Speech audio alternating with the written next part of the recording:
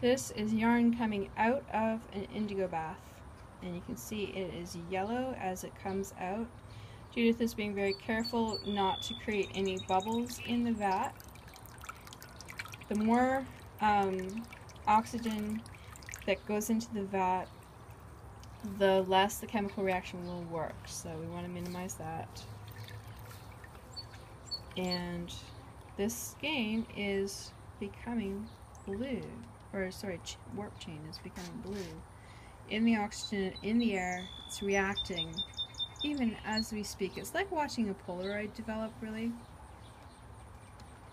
So we're going to let that air dry, and we'll have a nice blue warp chain for weaving with. And again, there's the indigo vat with its surface that is sort of metallic looking, especially over on the left where it hasn't been disturbed. That is a sign of a good, healthy indigo vat.